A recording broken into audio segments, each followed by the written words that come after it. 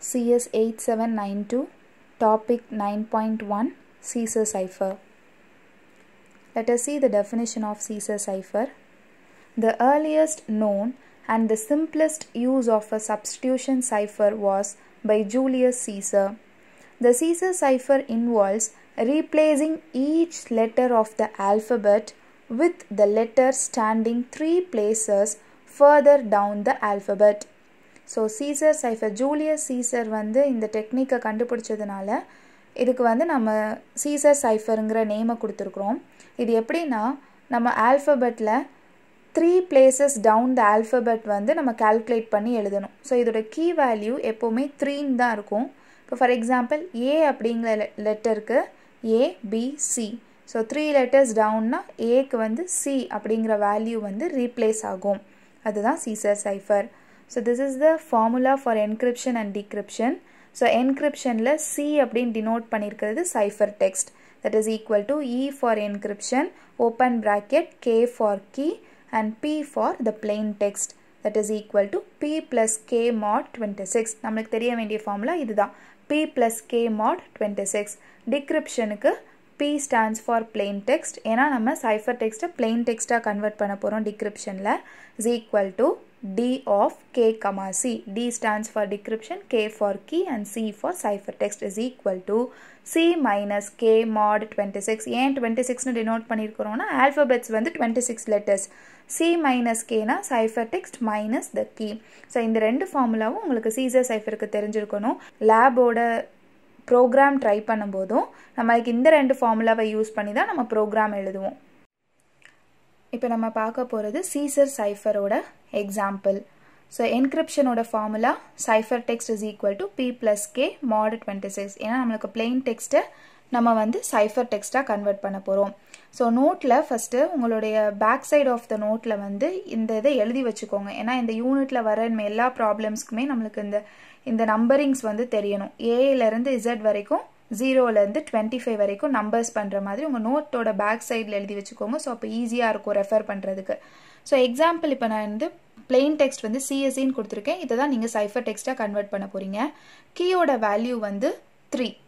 So first நான் எடுத்திருக்கிற letter C, அதை தான் இங்கே எழுதியிருக்கிற CSC. Cipher டெக்ஸ்டோட formula B plain text. So சியோட, that means your plain text, சியோட நம்பர் என்னன்னு பாருங்கள் 2. ஸோ அந்த 2வை இங்கே எழுதிக்கோங்க. 2 plus K. K is your key value. Keyயோட value என்ன 3 mod 26. So 2 plus 3 is 5. 5 mod 26. So modோட value வந்து இந்த வேல்யூவை விட இது சின்ன வேல்யூவாக இருந்துச்சு அப்படின்னா ஆன்சர் வந்து the same answer. ஓகேவா? இது வந்து பெரிய நம்பராக இருந்து இது சின்ன நம்பராக இருந்துச்சுன்னா இந்த இடத்துல என்ன வேல்யூ இருக்கோ அதுதான் இங்கே ஆன்சராக வரும். ஸோ 5. 5ஓட லெட்டர் என்ன F. ஸோ C வந்து இப்போ என்னவா கன்வெர்ட் ஆயிடுச்சு, Fன்னு கன்வெர்ட் ஆயிடுச்சு. Next S. So cipher text C is equal to Sஓட value என்ன 18. So 18 plus 3 mod 26. So 18 plus 3 21. 21 mod 26. 26 விட 21 சின்ன நம்பர், அப்போ 21 தான் ஆன்சர். ஸோ 21ஓட வேல்யூ என்ன V. ஸோ இதோட cipher text V. Okay, next E. So C is equal to E oda value is 4 plus 3, key oda value 3 mod 26. 4 plus 3 7. 7 mod 26. So answer is 7. 7 oda value enna H. So CSC ங்கிற plain text இப்போ cipher text எப்படி convert ஆயிருக்கு F V H அப்படின்னு convert ஆயிடுச்சு.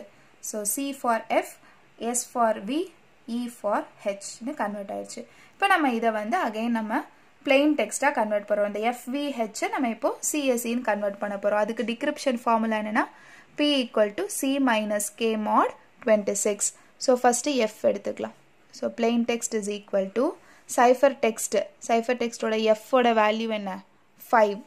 So 5 minus 3 mod 26. So 5 minus 3 2. 2 mod 26. So answer is 2. 2 oda value enna C. Okay, so F வந்து C convert ஆயிடுச்சு. Next FV. P is equal to V oda value enna 21. So 21 minus 3 mod 26. So 21 minus 3 na 18 mod 26. So 18 oda value yes. Next H. P is equal to H oda value is 7. 7 minus 3 mod 26. So 7 minus 3 4. 4 mod 26.